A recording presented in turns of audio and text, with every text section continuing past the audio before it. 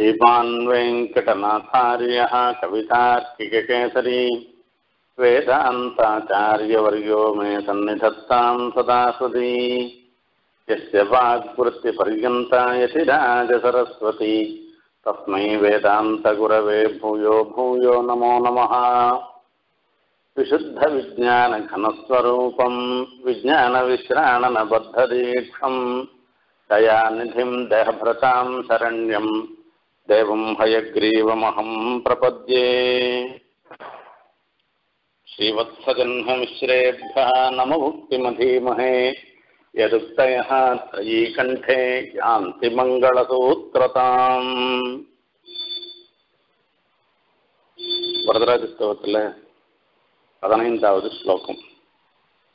प्रकृष्टं विज्ञानं बलमतुलमैश्वर्यमखिलं विमर्यादं वीर्यं वरद परमाशक्तिरपि च परं तेजश्चेति प्रवरगुणषट्कं बहुमतिं गुणानां निस्सीम्नां गणनविगुणानां प्रसक्तुः।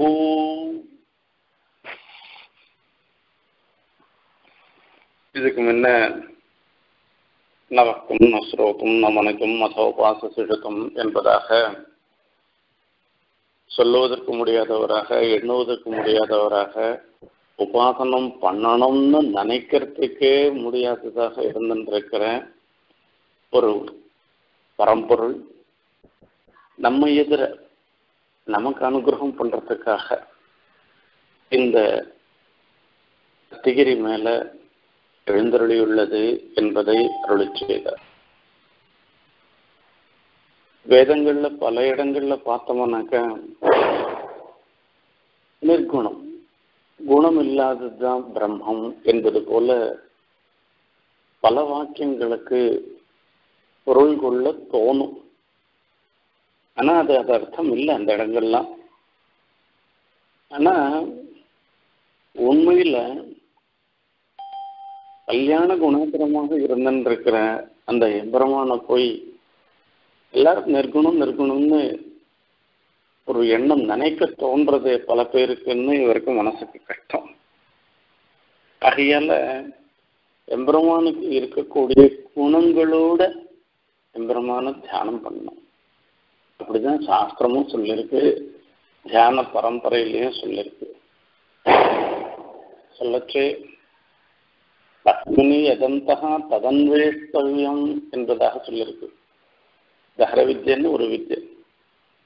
அந்த வித்தியில உபாசனம் பண்ணச்சு நம்மளுடைய ஹிருதயத்துல ஒரு இடைவெளி இருக்கு, ஆகாசம் இருக்கு, ஒரு சின்ன இடைவெளி. அதுக்கு தஹராகாசம் பேர். அந்த தஹராகாசம் தான் பரமாத்மா. அந்த பரமாத்மா மாத்திரமில்ல, தஸ்மினி யதந்தஹா அதுக்குள்ள இருக்கிறதுனாக்க அந்த பரமாத்மாவினிடத்துல இருக்கிற குணங்கள் எல்லாத்தையும் சேர்த்து உபாசனம் பண்ணணும்னு அந்த இடத்துல விதிக்கிறார். ஆகையால எம்பெருமானுக்கு அபரிமிதமான குணங்கள் உள்ளன.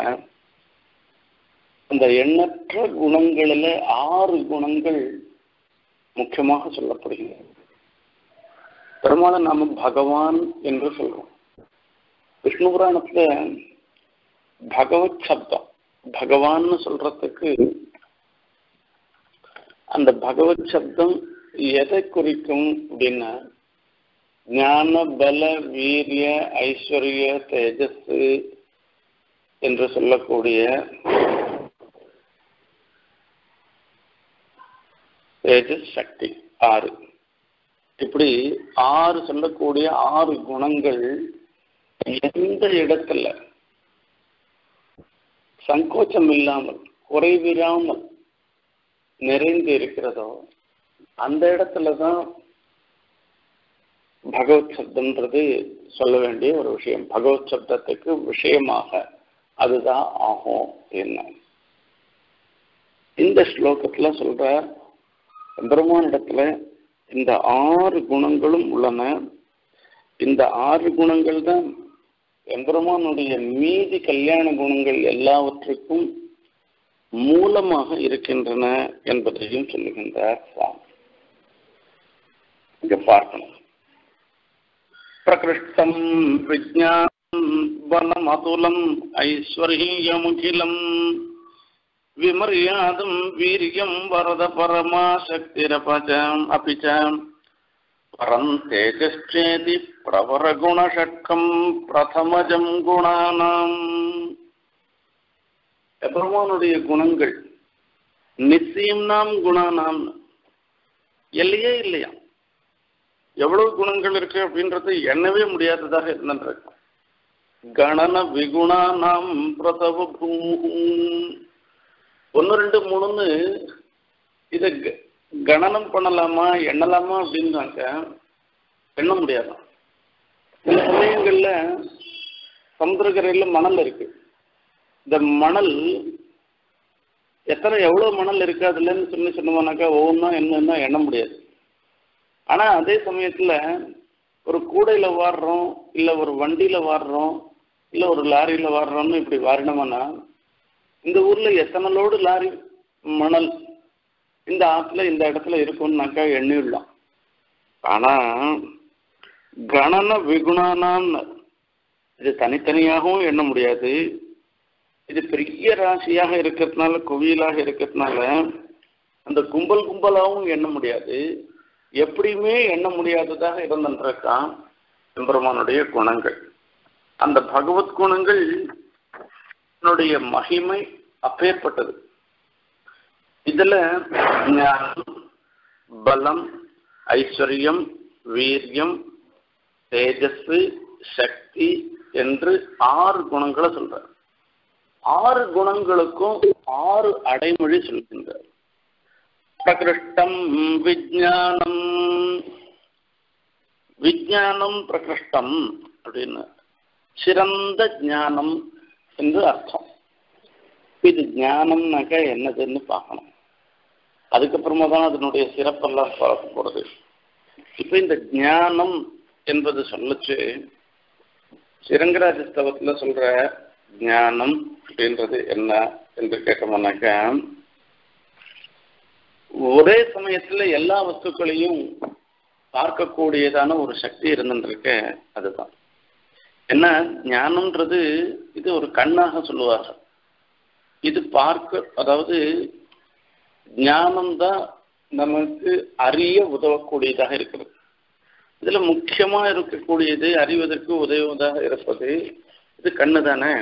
ஆகையால எல்லாத்துக்கும் முக்கியமாக சொல்றது இந்த ஞானம், இந்த கண்ணாக சொல்றது அப்படின்னு சொல்றோம். இதுல பிரகிருஷ்டம் விஜ்ஞானம் அப்படின்னா ஜீவர்களிடத்துக்குள்ள இருக்கிற ஒரு திறமையை காட்டிலும் பிரகிருஷ்டம் ரொம்ப மிக உயர்ந்ததாக இருந்திருக்கிற விஜ்ஞானம். இந்த ஞானம்ன்றது அறியும் திறன் அப்படின்னு அர்த்தம். இந்த அறியும் திறனை தான் சொல்றாருன்னா இதனுடைய உபயோகம் என்ன? பெருமாள் என்ன பண்ற அப்படின்னா, பெருமாளுக்கு ஒரு நியதி கிடையாது. நாமெல்லாம் பார்க்குறோம்னாக்க கண்ணால தான் பார்க்க முடியும். வேற எதாலும் காதால பார்க்க முடியாது, மூக்கால பார்க்க முடியாது. காதால கேட்க தான் முடியும், மூக்கால நுகரதான் முடியும், வாயால ருச்சிக்க தான் முடியுமே தவிர வேற எதுவும் நம்மளால செய்ய முடியாது. அந்தந்த இந்திரியங்களால அவைகளுக்கு ஏற்பட்ட ஒரு செயலைத்தான் செய்ய முடியுமே தவிர எல்லா செயலையும் எல்லா இந்திரியங்களாலையும் மீதி இந்திரியங்களால செய்யக்கூடிய செயலை இந்த பிரகிருதியில் இருக்கச்சே நம்மளால முடியாது. இதே ஆழ்வாருடைய அனுபவத்துல சாய்க்கிற ஸ்ரீவைகுண்டத்துக்கு போயிட்டோமானாக்க காதாலையும் பார்க்கலாம், கண்ணாலையும் பேசலாமா, அப்படிலாம் இருக்குன்னு சொல்லி அங்க இந்த நெய்தி கிடையாதுன்னு சொல்ற. எம்பெருமான் விஷயத்துல என்னன்னு கேட்டாக்க, இந்த புலன்களை கொண்டுதான் பார்க்கணுன்றதே கிடையாது. அதுதான் அவரிடத்துல இருக்கக்கூடிய ஒரு சுவாரஸ்யம். எதுவுமே இல்லாட்டா கூட அது எல்லாத்தையும் பார்க்கக்கூடியவராக அவர் இருந்துருக்கிறார். அவரால் இது அது என்று சொல்ல முடியாமல் எல்லாத்தையும் அறியும் திறன், எல்லாத்தையும் தெரிஞ்சுக்க முடியறதுன்றது இருக்க அவருக்கு சாத்தியமாக இருந்திருக்கு. ஆகையால அது எப்படிப்பட்டதாக இருந்திருக்கு என்று சொல்லச்சு, யோவேத்தி யுகவத் சர்வம் பிரத்யக்ஷேண சதாசுதா சம்பிரணம் ஹரிம் சாஸ்திரம் நியாயதத்துவம் பிரத்யக்ஷமகே என்பதாக நியாயதத்துவம் என்ற நூல்ல மங்கள ஸ்லோகத்தில் நாதவன்கள் அருளி செய்தார்.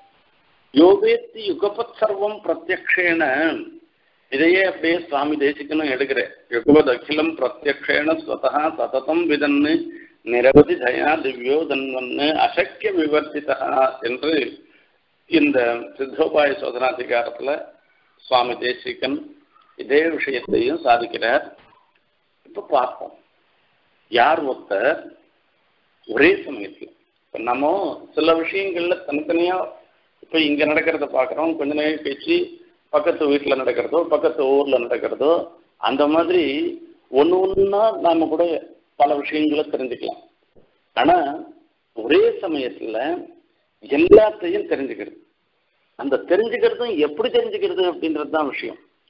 நாம சிலது பிரத்யட்சத்தினால தெரிஞ்சுக்கலாம், சிலது மீதி பேர் பார்த்துட்டு வந்து சொல்றதுனால தெரிஞ்சுக்கலாம், சிலது அனுமானத்தினால தெரிஞ்சுக்கலாம், இப்படிலாம் தெரிஞ்சுக்கலாம்.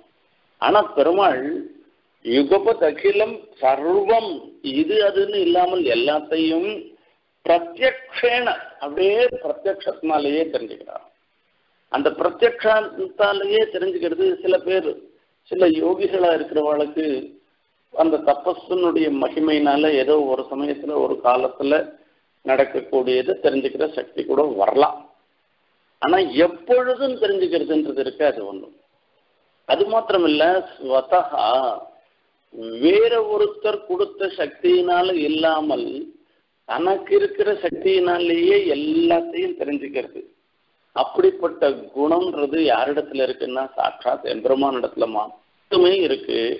ஆகையால தம்பிரணம்ய ஹரிம் சாஸ்திரம் நியாயதத்துவம் பிரதட்சமகே, அந்த எம்பெருமானை வணங்கி நியாயதத்துவம் என்னும் அந்த கிரந்தத்தை தான் ஆரம்பிக்கிறேன் என்பதை அந்த இடத்திலே நாதமுனிகள் அருளி செய்கின்றார். அதே மாதிரி இங்கு பிரகிருஷ்டம் விஞ்ஞானம் என்று சொல்வதற்கு மீதி பேரிடத்திலாம் இருக்கிற சக்தி மாதிரி இல்லாமல் அந்த உணர்ற சக்தி, அறிந்து கொள்கிற சக்தி இருக்கு, இது அத்தியுதமான அறிந்து கொள்கிற சக்தி இருக்கு. அதுதான் ஞானம்னு சொல்றது.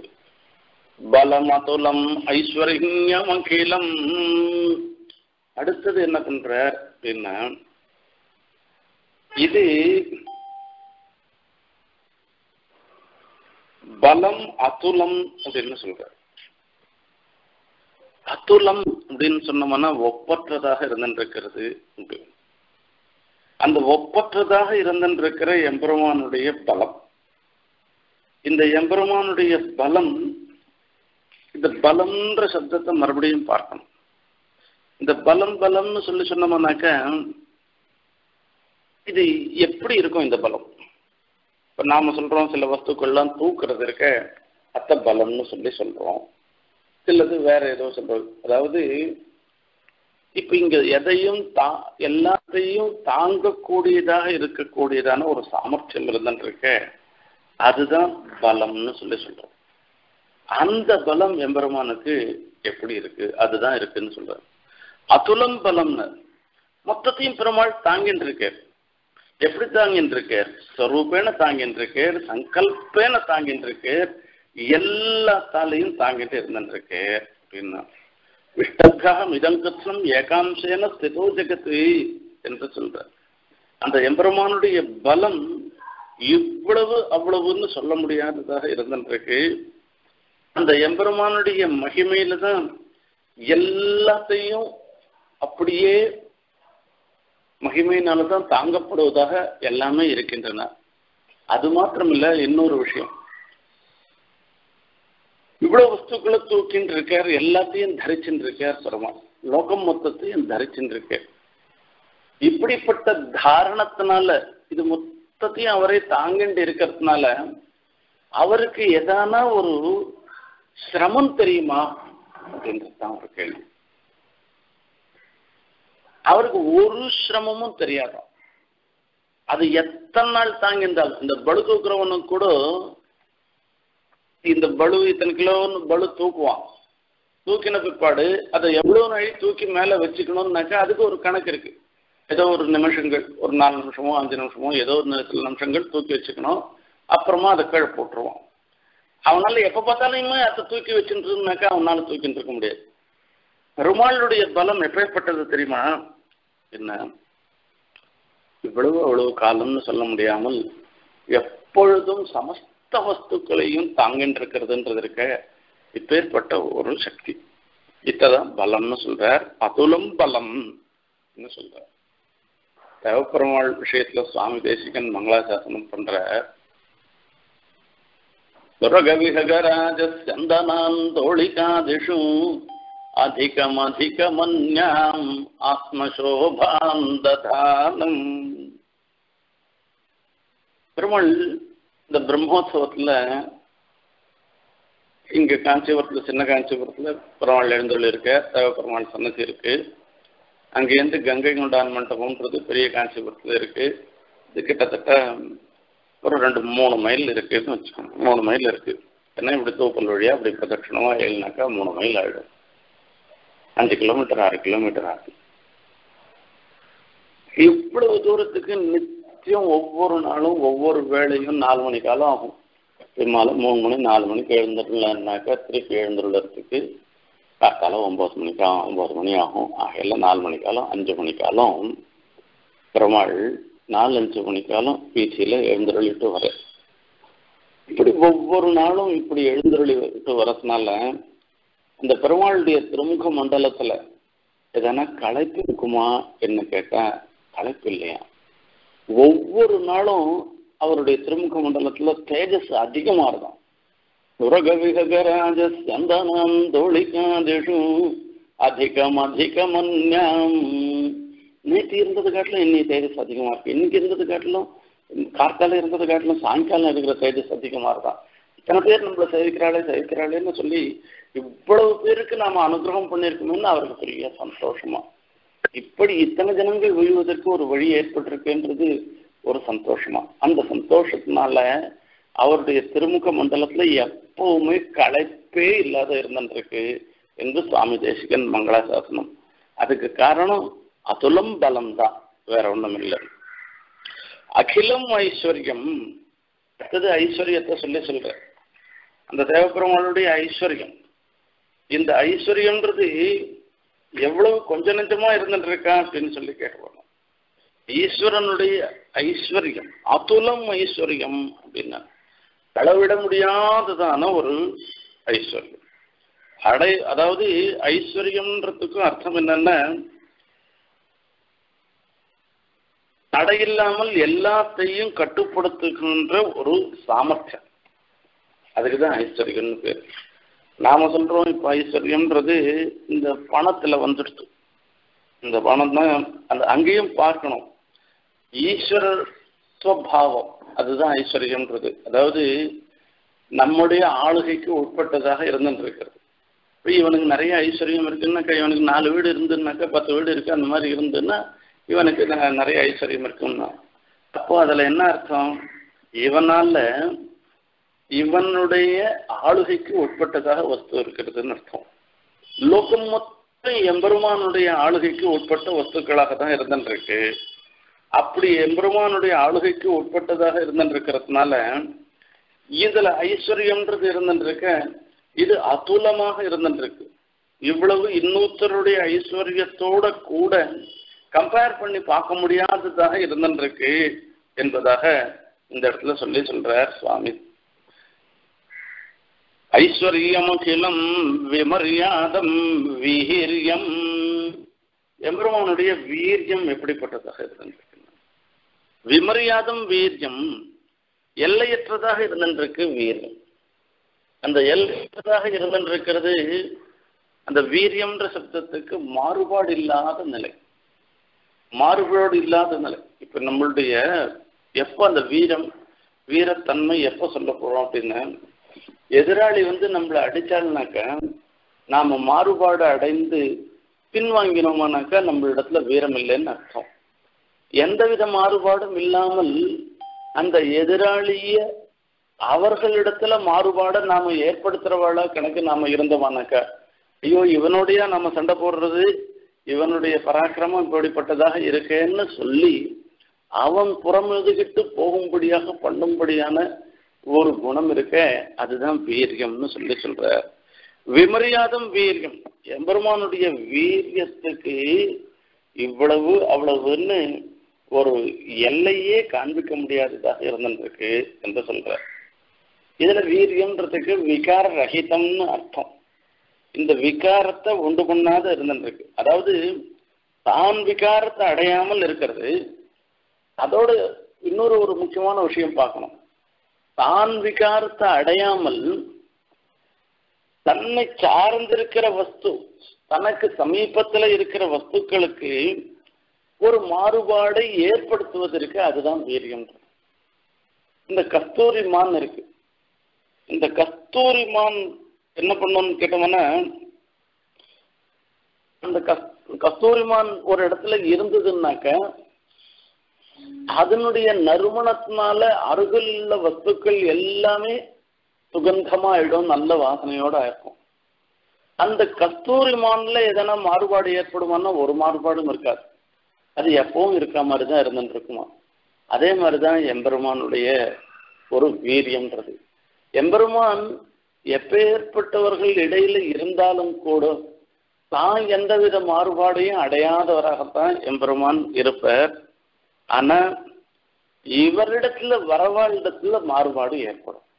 இதுதான் விசேஷம். விமர்யாதம் வீரியம் பரமாசக்திரபிச்ச. சக்தின்ற ஒரு சப்தத்தை சொல்லியிருக்கு. இந்த சக்தியும் பரமாசக்தி அப்படின்னா ரொம்ப சிரேஷ்டமான சக்தி என்று சொல்ற. இந்த சிரேஷ்டமான சக்தின்னு சொல்லச்சு, இந்த சக்தின்னு சொன்னா எதை சொல்றதுன்னா, ஒரு வஸ்துக்கு உபாதானமாக இருந்துட்டு இருக்கிறது, ஒரு வஸ்துனுடைய சிருஷ்டிக்கு முக்கியமான காரணமாக இருந்துட்டு இருக்கிறது தான் சக்தி என்பதாக சொல்லுவோம். அப்போ அந்த காரணமாகும் நிலைன்றது இருக்க எம்பெருமானிடத்துல தான் பரிபூர்ணமாக இருந்துட்டு. மண் இருக்கு, குடத்து மண்ணில் தான் குடமா ஆகக்கூடிய சக்தின்றது இருக்கு.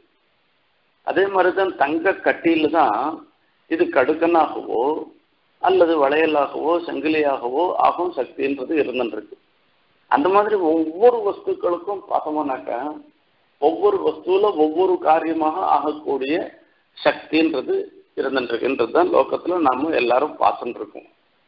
இப்ப எம்பெருமான் இடத்துல இருக்கக்கூடிய சக்தி இது பரமாசக்தி, உத்கிருஷ்டமான சக்தின்னு சொல்லியிருக்க. அப்படின்னா உத்கிருஷ்டமான சக்தி, இந்த சக்தியினுடைய செயல்பாடு எம்பெருமான் இடத்துல இருக்கக்கூடிய சக்தியினுடைய செயல்பாடுனா சதைவ சௌமேதமக்ர ஆசீதே ஏகமேவாத்விதீயம். இந்த ஸ்ருதி வாக்கியத்தினால இந்த லோகம் மொத்தத்துக்கும் எம்பெருமான் உபாதான காரணமாகவும் நிமித்த காரணமாகவும் இருக்கார் என்று நாம் அறிகிறோம். இதுல என்ன சொல்றதுன்னு, இப்போ ஒரு குடம் உண்டாகணும்னாக்க அதுக்கு மண்ணு உபாதான காரணமாக இருந்துருக்கு. அதுக்கு நிமித்த காரணம், உபாதான காரணம்ன்றது சாதாரணமாக இன்ஸ்ட்ருமெண்டல் காசுன்னு சொல்லுவாளே அதை சொல்லலாம்.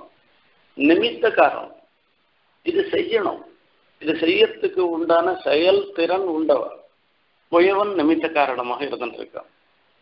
இந்த லோகத்துல இருக்கிற சமஸ்த பதார்த்தங்களுடைய சிருஷ்டிக்கும் உபாதான காரணமாகவும் பெருமாள் தான் இருக்க, நிமித்த காரணமாகவும் பெருமாள் தான் இருந்துருக்க.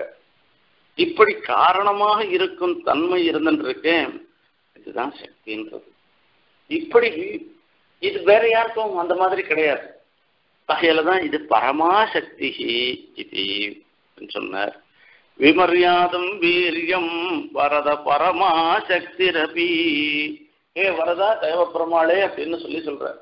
உன்னிடத்துல இந்த குணங்கள்லாம் இருந்துருக்கு, இந்த குணங்கள்லாம் தான் மீதி குணங்களுக்கெல்லாம் உற்பத்தி ஸ்தானமாக இருந்துருக்கு, பிறப்பிடமாக இருக்கிறதுன்னு சொல்ல போற.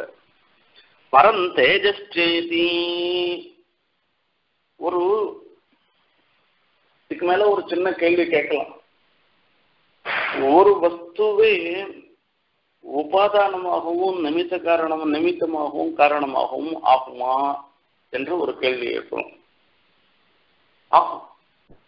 சிலந்தி என்ன பண்ணோம்னாக்க, அது வாயிலிருந்து வர ஒரு எச்சல், ஒரு திரவம் இருக்க, அந்த திரவத்தை கொண்டு ஒரு கூடு அமைக்கிறது. அது எவ்வளவு நாள் போகணுமோ அது வரைக்கும் அந்த கூடுல இருக்கும். அதுக்கப்புறமா என்ன பண்ணோம்னாக்கா அந்த கூடை அதுவே அந்த எச்சல் தானே அதை அப்படியே இழுத்து முழுங்கிடுச்சுன்னா அந்த கூடு அந்த இடத்துல இல்லாத போயிடும்.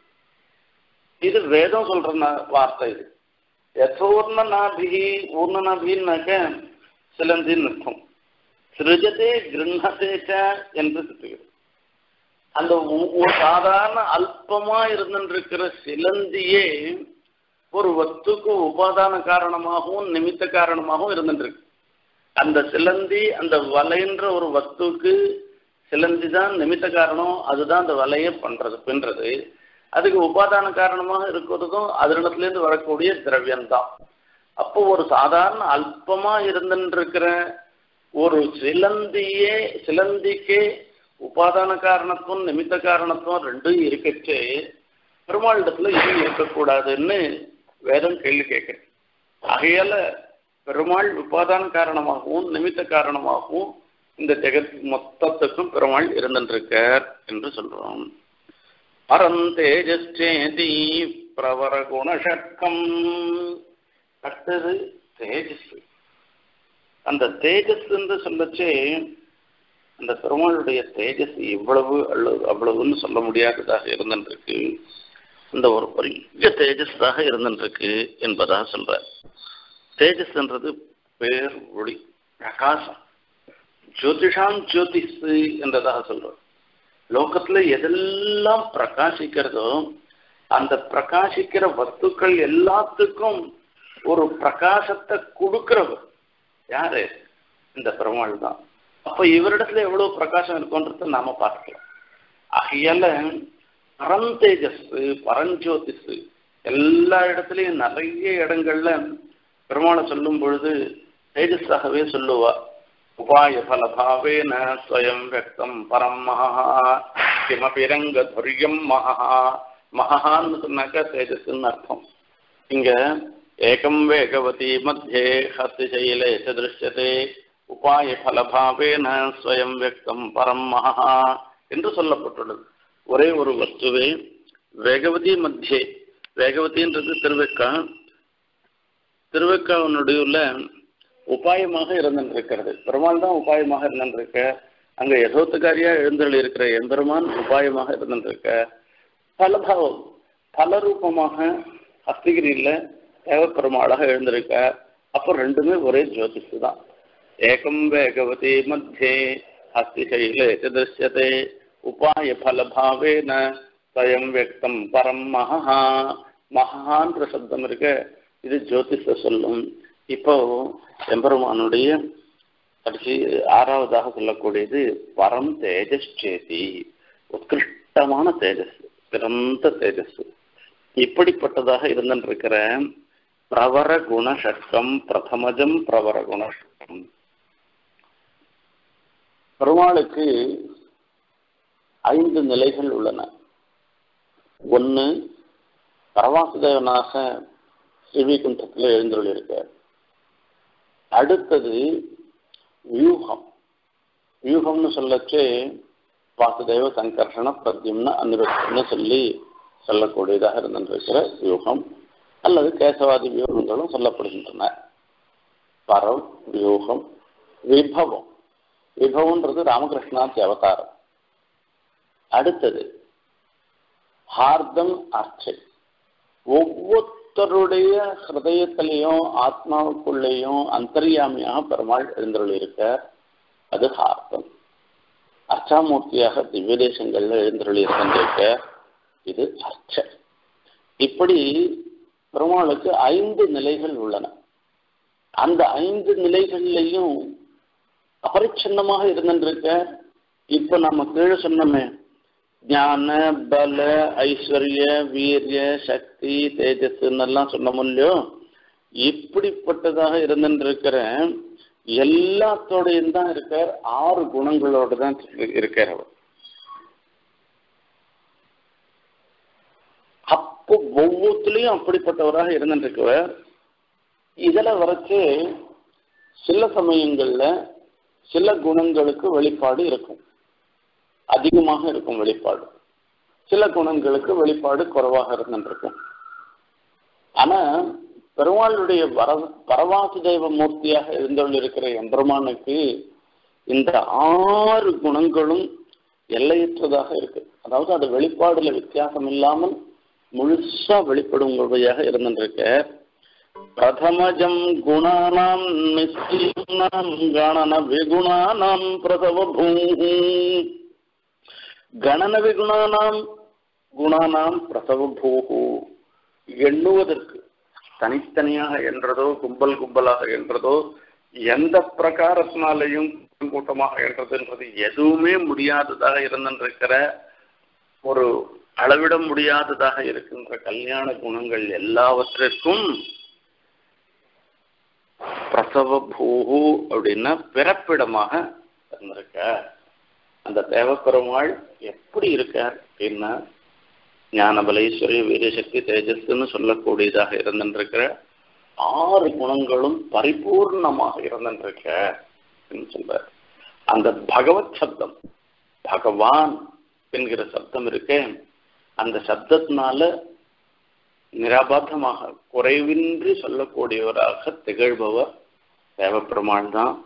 அந்த தேவப்பெருமாளுடைய குணங்களை அனுபவிக்கிற இந்த இடத்துல ஆழ்வான். அப்பேற்பட்ட தேவப்பெருமாளுடைய அனுகிரகம் ஆழ்வானுடைய ஸ்ரீசூக்தி மூலமாக நாமும் பெற்று நமக்கும் எம்பெருமானுடைய திவ்யமங்கல விக்கிரகத்தையும் எம்பெருமானுடைய கல்யாண குணங்களையும் அனுபவிக்கும் சாமர்த்தியத்தையும் அந்த தேவப்பெருமாளிடத்திலேயே பிரார்த்தித்து கொண்டு அவரை எப்பொழுதும் நினைத்து கொண்டிருக்க வேண்டும் என்று சொல்லி இந்த உபன்யாசத்தை நிறைவு செய்கிறேன்.